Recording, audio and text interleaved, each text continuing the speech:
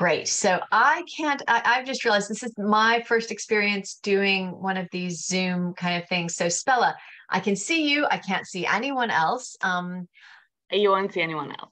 Okay, I won't see anyone else. So you can see it. So Spela, I will ask you, you can see and hear me? Yes. Excellent. So I'm going to assume that everyone else can. If anyone can do anything like thumbs up in the chat, I don't know if they can do that or not. Hopefully so. Brilliant. Okay. Fantastic. Yay. Okay. Well, we have an audience, Jen. and people can seem to use the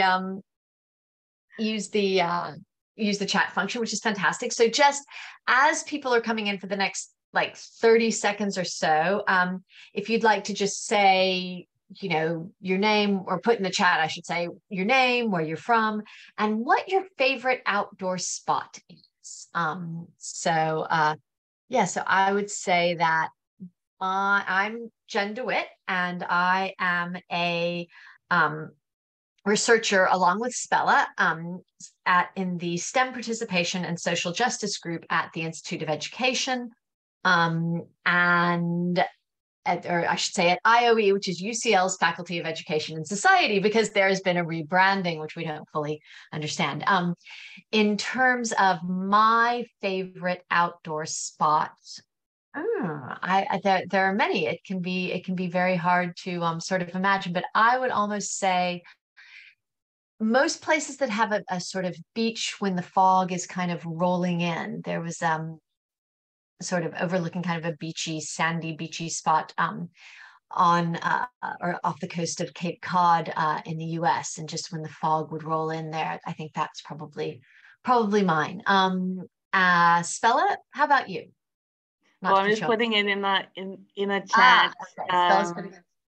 So hi, I'm Spela. I'm a researcher at UCL working with Jen. I'll say a bit more about the project and where this framework that we'll be talking about today has come from. I was going to put that my favorite spot is Bushy Park, which is 5 minutes from where I live. And I just love it. It's very tranquil and just such a great calm space to be able to go to close to home. Fantastic. And just also, so I will go ahead and start the session more officially. This is on the Equity Compass. So if that is not what you were expecting, perhaps you're in the wrong room, but you are very, very welcome regardless. And the Equity Compass is a tool that was developed as part of the Youth Equity and STEM project. And it was developed for practitioners to use to sort of guide them on their paths, kind of in the same way that a compass may guide you on your path. I see Spela's sharing the screen, towards more equitable practice. So there's the diagram of the Equity Compass there. So, and finally, for those who are just coming in now, people are introducing themselves in terms of where they're from and what their favorite outdoor spot is, or outside spot is. And seeing some lovely, lovely places. Places with mountains, hills, water, and trees, and no cars. That sounds fantastic to me as well. So anyway, so just to go ahead and get started, we in the project and in dealing with this sort of work around equity. Spela, can you go to the next slide? There is a lot of terminology that gets used. And so this sort of provides you with a bit of background to the project overall, or to our work overall, I should say, really, which this project is a part. And in the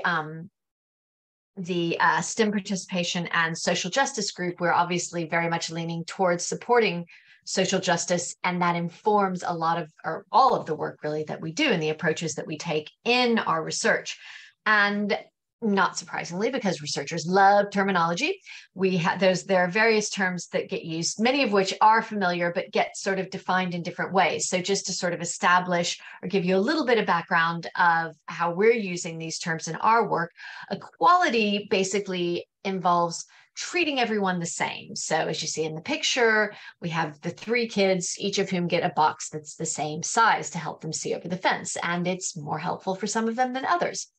In an approach that's based more on equity, it really involves differentiating and trying to support people in different ways, depending on what their particular needs and situation are. So giving more to those who need more or perhaps are more disadvantaged. So there, you see the shorter ballerina on the right has 3 boxes to help her see over the fence, whereas the boy on the ballerina on the left and the boy on the right has just the 1 box because he's a bit taller. So the approach, again, that we really take is, as I said, more of a social justice type approach. And it's really involving not just giving people what they need to help them get over the barrier, but to really try to take down some of these barriers and challenge these barriers and try to make changes in your practice and in life generally, to try to do things in this that can take down some of these barriers, to try to challenge some of these things that create and maintain inequality. So in the picture there, to just take down that fence. And so that's really kind of the background to our work, focused around equity and social justice. Next slide, please.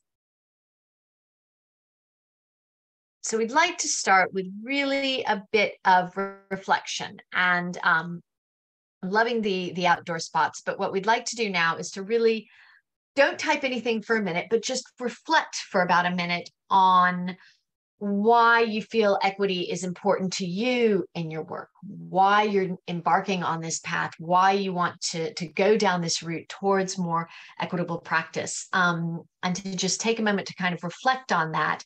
And then in about 30 seconds, you can go ahead and type them in the chat, but we're going to waterfall this. So that means type it in, but don't press the button to hit send until I say go. So I'm just going to give it about 20 more seconds for people to type things in, but don't hit go or don't hit submit, I think is the, whatever it is that you, or return or whatever. I was just trying to test to see what that button is, but 3, 2, 1, go. Oh, goodness, I didn't expect that noise to come.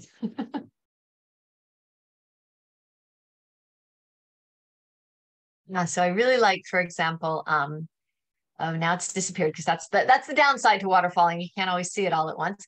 But Ruth's comment about, for example, national parks are for everyone, but they're not really at the moment. And it's what makes us human, and it's sort of a core principle and better for everything and the right thing to do, I think, in many ways. And being aware, exactly, I really like Peter's point about being aware of our own privilege and reflecting on that and being reflexive about how that can put us in a position put us in a particular position in this work. And that again, and Chiara has pointed out about these health inequalities as well, for example, that are connected to race. So there's a lot of different ways that this can inform our work and thinking about, and I love Alice's point about improving the quality, accuracy, and outcomes of our research. So it can be important in a range of different ways. And hopefully then, even though we practice in different areas and we're approaching different things, the Equity Compass can be helpful in that.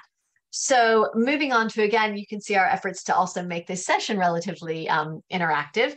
And we'd like to hear about the next slide, please, Spela, about where you feel you are on your journey towards more equitable practice. So we've got a poll that Stu from Communicate, who's sort of helping organize this conference, has set up for us. So hopefully, Stu, can you launch that? My understanding. Yes, there we go.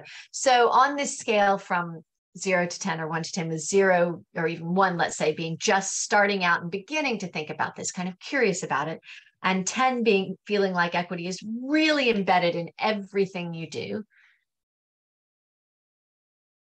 And so I think what happens is after people sort of click and have a chance to vote, then Stu can kind of display the answers.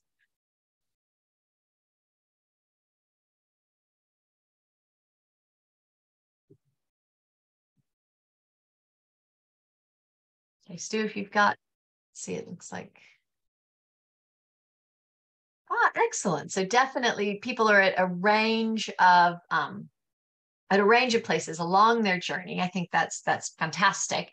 And people are really working towards, I would say, if I had to summarize, because somewhere back in my head, I'm also kind of a quants person, that people are really starting to work towards embedding it, that have some experience, certainly are curious, interested in, and starting to try to incorporate this in our practice, which is fantastic. So I think if I can, or yes, Stu has closed that. And so now I'll really hand over to Spela to really talk a bit more about the equity compass and to really dive into that. And then at the end, we'll have some more time for some Q&A. Thank you, Jen. So I'm Spela, and I'll go to the next couple of slides overviewing what is the equity compass. As Jen already briefly mentioned, it's a research-based framework that can support critical reflective practice and thinking and developing equitable ways of working.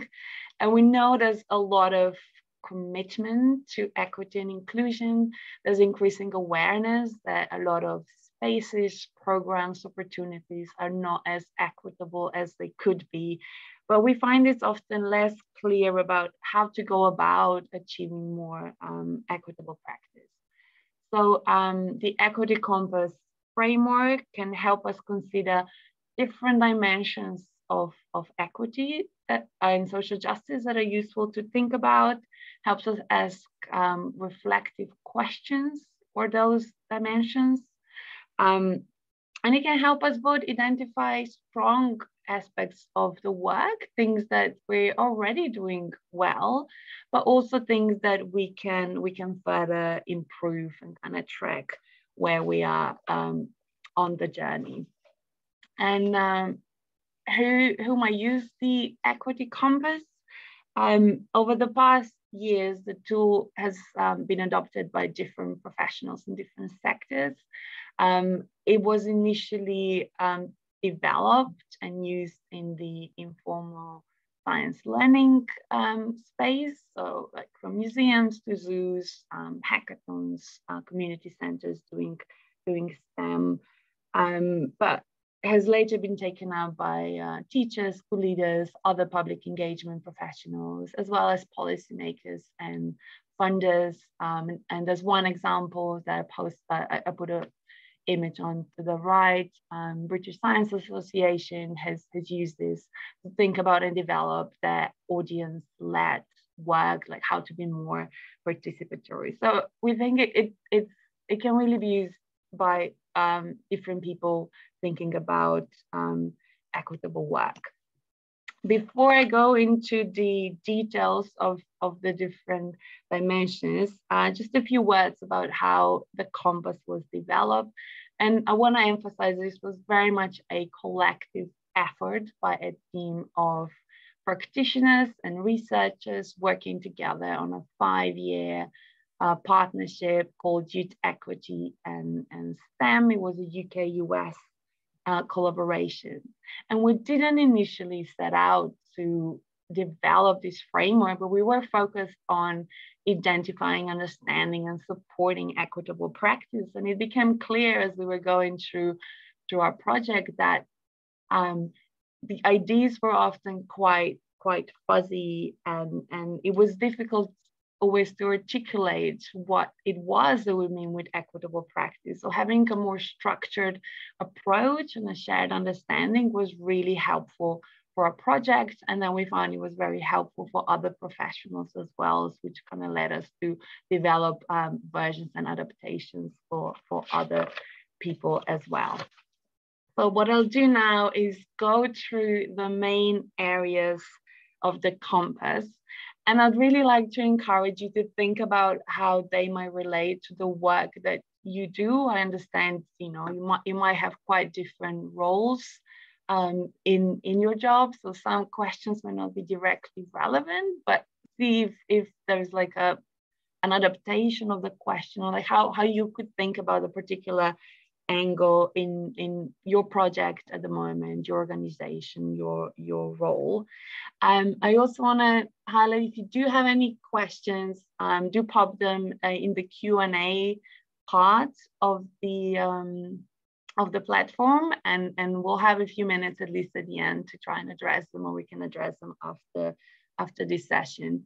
And I also wanted to highlight this will be quite a quick taster of what the framework is. So given how much time we've got in this session, we'll go to some of the ideas quite quickly.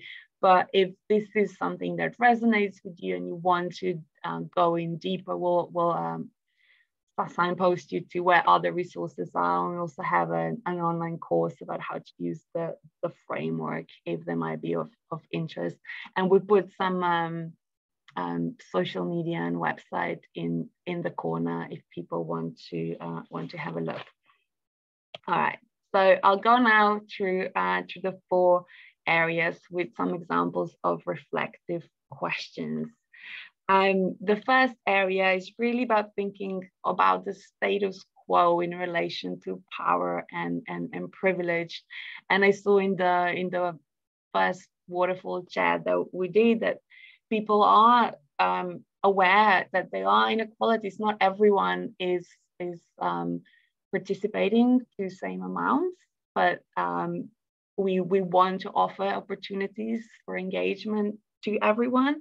And there's some people also aware that they come from more privileged backgrounds. And that was certainly the case in the context we've been working in the informal science learning, where people who tend to be involved, as well as the researchers, tend to come from more privileged backgrounds. So how do we make sure we are being equitable and support people who may be from minoritized communities or less privileged backgrounds?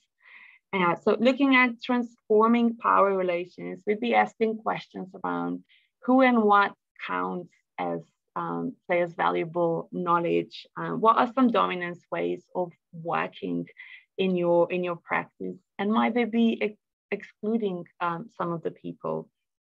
In thinking about who is being prioritized, it's useful thinking about whose agenda drives the work that you do.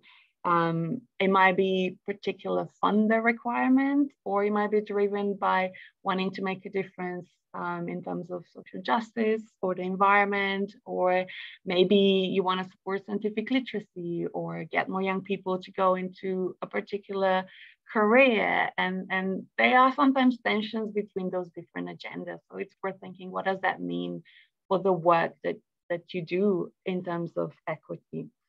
The third one here is redistributing resources. So it's really thinking about who we're reaching and engaging with, and whether attention is given to how we're supporting people from less privileged communities to engage with the opportunities. The next area is working with and valuing minoritized communities. And the first dimension focuses on participatory working. So we'd be thinking about, are we working with the people, with the participants, rather than delivering content to them? Do people have any say in what we do, how we do things, the topics we focused on? Do we consider that interest and needs in what we do? And participatory working is something that has been increasingly practiced by different organizations, and there's been different ways, from consultations to setting up youth boards, which if anyone's more interested in, we got resources for as well, because the organizations that we worked with on this project set up youth boards. So we got some tips and case studies of how that was being carried out.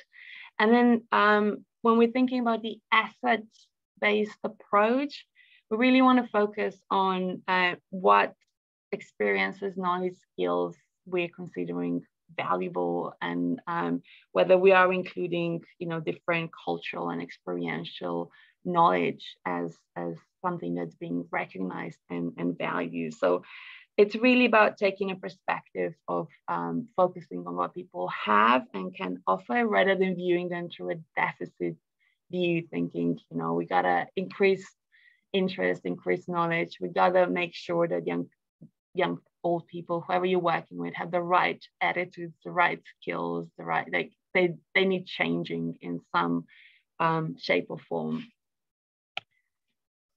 The next area, embedding equity, I think that one is really key, because what it brings attention to is that equity really needs to be mainstream throughout the organization. And quite often that is an individual or a group of people or a specific project that is committed to equity, but the rest of the practice goes as it's always been, and it's not necessarily mainstream, which really limits the potential of equitable work. So a point would be, from an equity perspective, it's really worth thinking how central major and intentional equity issues are in the work that you do. And then finally, to maximize the potential of equitable practice, it's worthwhile thinking of how equity can be extended, thinking about long term, even if you might say be delivering a one-off session, a talk, a science festival. How can you bridge that or connect with other experiences so that people have something to go on to? And then how you might be able to support not just individual outcomes, but wider outcomes for the society, and kind of have a more collective orientation. That was quite quick, but as I said, I wanted to give you a bit of a flavor and have enough time to answer some questions and have some reflections of what this might mean for your own work. And there's lots of resources available. I think Jen can pop in a link to this in the chat. We wanted to share one of the short films. Hang on. From the project, where Bo, who was head of education at Henwell Zoo, talks about how they use the equity compass to plan, evaluate, and develop their conservation education programs there.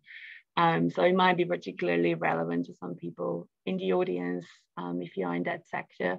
We also have an adaptation that we wrote for Ruth about how botanic gardens may be able to think using the compass and think about equity in their work. So that might be another one that's of interest to some of the people. So we'll share those links. Yeah, just briefly, Spela, is the Botanic Garden link, is that one accessible from like the yesstem.org website, or? It's on the website. Okay. Sorry about that. Spela obviously was actually on that project, and I was more affiliated and supporting and dropping in. So, and we're part of the same research group, so that's why I'm not quite as familiar with the website as Spela. All right. Over to you, Jen, for this one. Great. So thanks so much. What I'm really, and I'm still off mute. Okay, good.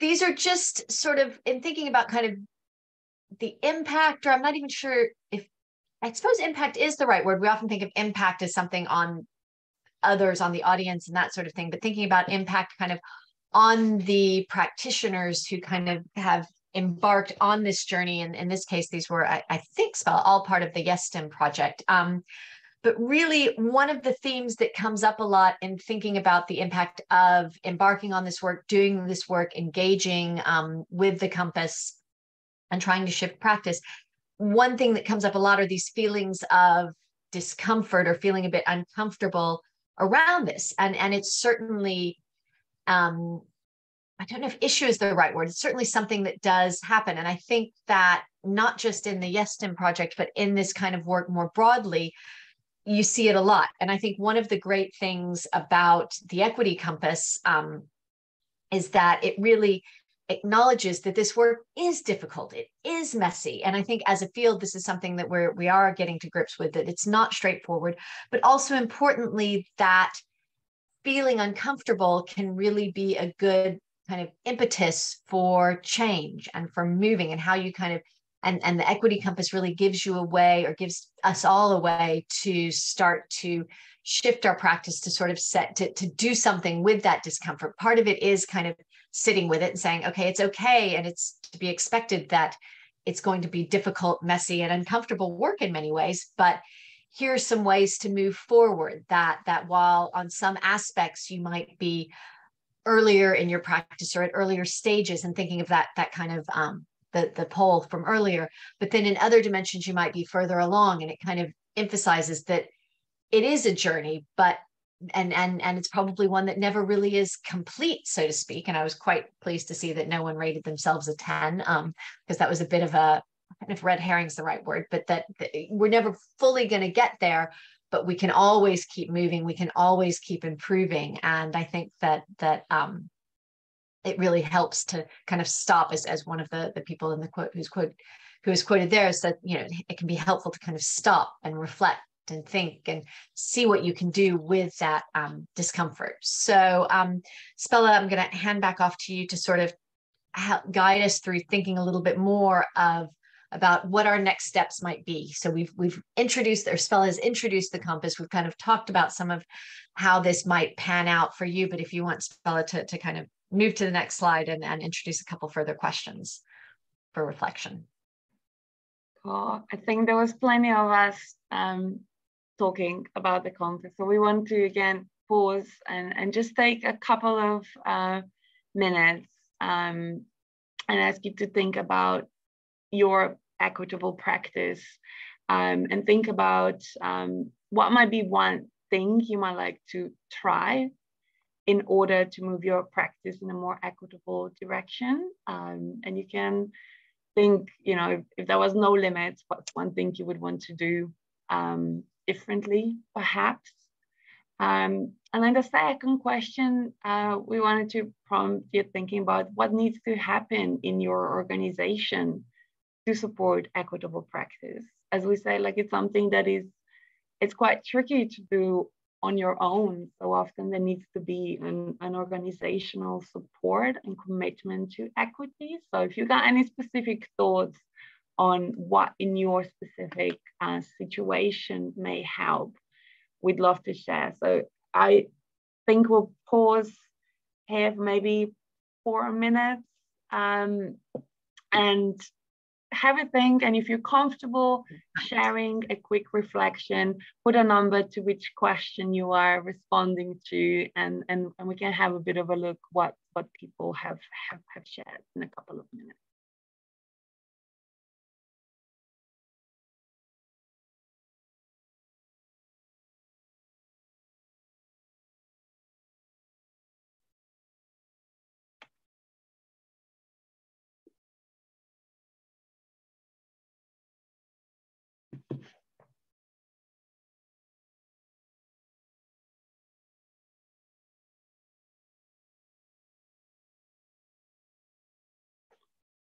I really like Penny's comment, and I just will say that, yes, we are aware that we've put a time limit on reflection in this session. We haven't given you very, very much time. We are aware of that, trying to squeeze a lot into 45 minutes. But in general, it's a really great point.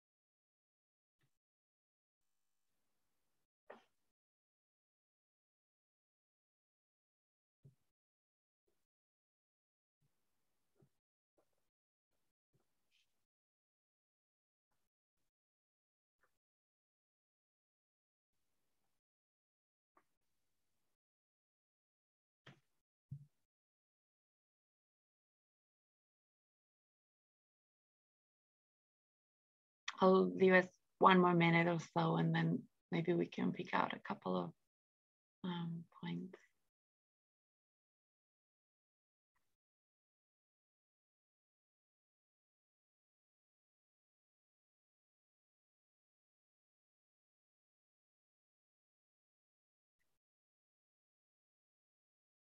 Also, if anyone is thinking of any specific questions about what we covered, do feel free to pop them in a Q&A, and we can come back to these in the last couple of minutes. Yes, and we can also, what I found out, or my understanding anyway, is that if you pop them in the Q&A, they don't necessarily get saved, whereas if you put them in the chat, then the chat gets saved. So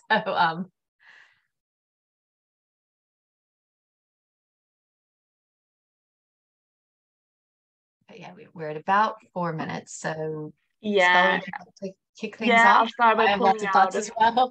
Yeah, I've been jotting down some ideas. I think you've been highlighting how important it is that, you know, it's everyone's priority. It is difficult to do those things if everybody's feeling stretched, and if committed and passionate individuals kind of do it within their roles, but are not given time and space to engage with equity, when equity is an add-on if we can do it. So it definitely helps if the leadership, the management is embedding that within the organization and prioritizing things like training staff around this equity issue. I think someone mentioned, you know, just the value of like training and development, and to engage with these issues, which can be difficult and sensitive, and they don't come naturally to know kind of how best to do them.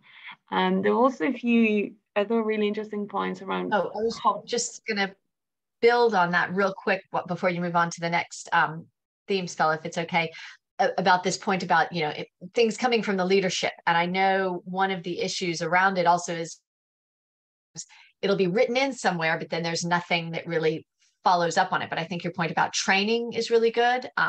If they sort of establish that as part of a training. Another thing that I've seen is when it becomes part of kind of the almost staff development, staff assessment framework. So if this is something that people are actually held accountable for in their performance reviews and things like that, that's a section. I mean, that doesn't then make it easier, but that formalizes it in a way. And I've seen this in some other, in some science centers that I've worked with, where it's actually become a formal thing. And you could say, oh, well, then that's just a box they have to tick. But at least it's there. And I think that also helps really make it more, make it concrete in a particular way. Thanks, Jen. The second point I wanted to pull out, quite a few people writing about more participatory working and co-designing, working with people. And some of you highlighted that quite often we listen, but we don't act. And this work can sometimes be a bit tokenistic. It can become a tick box exercise. We consulted a local group, but what are we doing with these? So questions around accountability to these people and power sharing. How much are you really involving them in a meaningful way are really important, because even something like a youth board can be done from a very equitable perspective, or it can be a much more tokenistic kind of one way. It looks good, but it's not actually meaningful, and it can be a bit extractive, and those people have limited power. So there's still sort of a scale of some of those things. And I'll get to the next point. It's sometimes not as much what you do, but how and why you're doing a particular thing. And I'll just pick up on one point and then pass on to Jen, because I'm sure has thoughts as well.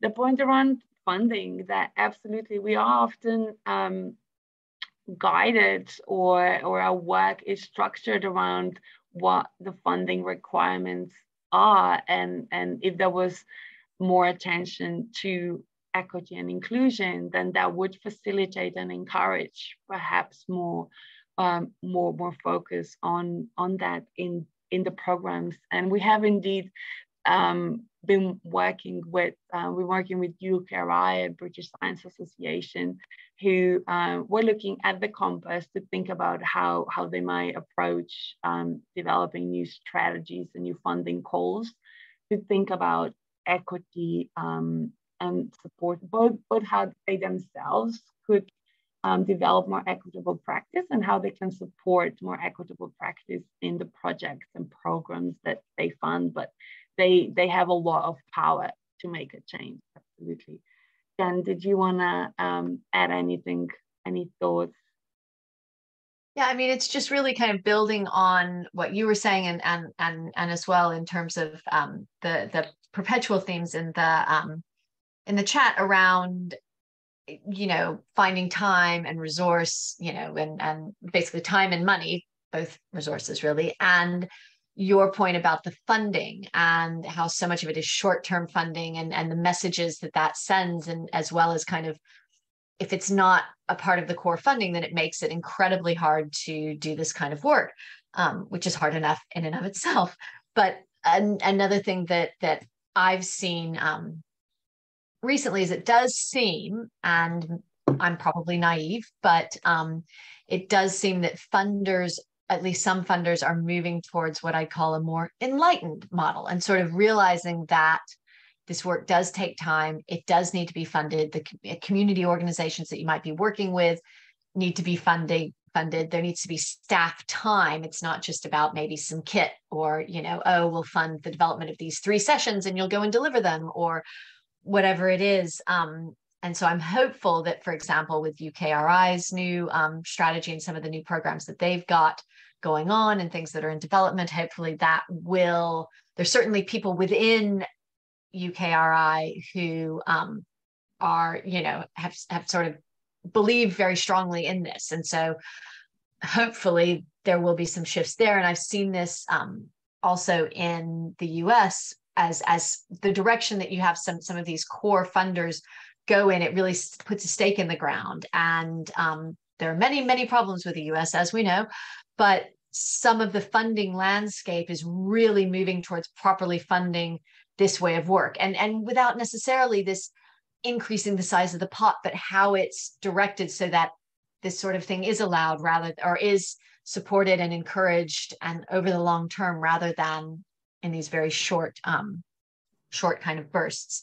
The other thing I was going to say is, and it also speaks to timelines, and not sort of, oh, we have to consult with someone at the last minute, but really, as projects are developed in the first place and even put forward for funding, that it allows these really long timelines that are funded, you know, or the staff time anyway is funded. And it doesn't necessarily have to take, I mean, it is a bit of quantity, but sort of quality in the sense of sometimes it may take 1.5 years to develop, but it's not a full-time role for 1.5 years necessarily. It may be something that's just dropped in. And so you don't have that pressure. We have to develop this and think this up and do this right away. But so I think how that timeline develops can also be really critical. And yeah, so that's what I would sort of add. But I think they're fantastic comments in the chat, and it completely echoes with what we've been hearing in lots of different sectors. And it really does seem to be this trajectory that the field seems to be on, which hopefully we'll be able to continue. And I think the compass is a really good tool to help us along that journey. I'll hand back to you, Spela. So, yeah, before I move, just have like a few concluding thoughts on the next slide. But another point that was raised, and it's so important, is around learning from each other, learning from different organizations within and across the sector. One of the things that was really valuable, I know, to all our partner organizations was just to have space and opportunity to interact, engage with one another. And, you know, it was maybe like a community center with a zoo, with a science center, people that don't necessarily have kind of an umbrella organization where they would meet, but a lot of the issues around wanting to be more equitable and inclusive are really similar. And there's a lot that we can learn from each other. There is a lot of very strong practice out there that can be adopted from one context to another. And I'll move us on to our final few slides before we start wrapping up to make sure we're done in time. Oh, can I just quickly add on to that? Because when I've seen in projects where there has been this learning from different organizations, and I think one of the barriers to this sort of work is partly, it's time and resource, but also it's the unknown of how much time and resource might that take. And that's a very kind of concrete way. Yes, every situation is different, but there are certain projects that some organizations have found it very helpful in advocating to, say, senior management that, oh, well, this is how much time, this is how much we need to ask for. And that can help. It can also be daunting, but it can at least give you something to concrete to kind of focus. Thank you. So I just wanted to finish with a few concluding points. It is important to intentionally foreground equity and social justice. If we don't, we risk reproducing the status quo, which we know tends to exclude some people from engaging and participating in the activities, whether that's science education, formal science learning, public engagement, engaging with the issues around climate change, and so on. And as I mentioned before, it's often not what you do. It's not necessarily the type of program, but how and why you do it, the values and the approaches that underpin the work that you do. But also small changes make a difference, and we should be celebrating small successes. There is always more that you can do, but even just identifying what you already do well and see how that can be shared and perhaps tested and tried in another context is really valuable.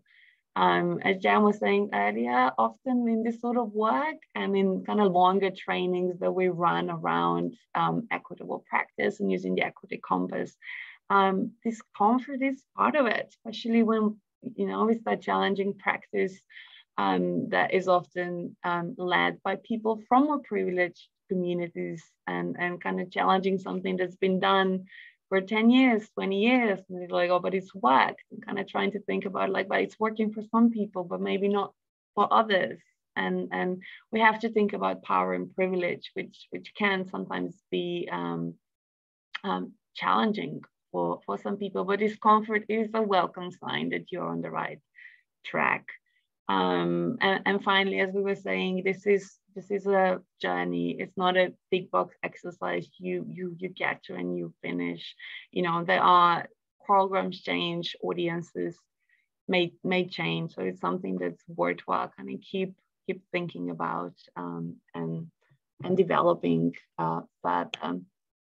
And just finally, as I was saying, we do have lots of resources. We got a series of these short insights for teachers, funders. One we did with STEM ambassadors. So the examples that we use are quite specific then to those people, because we got a few colleagues involved who work in different sectors to help us write these. And we'll share a link to a free online course that people can take that goes into a bit more depth of the equity compass and how it may be useful in different contexts and for different purposes. I think we're right on time, so I will stop the share, and I hope this was useful and it gives you some ideas. And if it's something that resonates, feel free to reach out, get in touch, or see our other things that are available. Yeah, and the link to the of course I am posting the I got it here.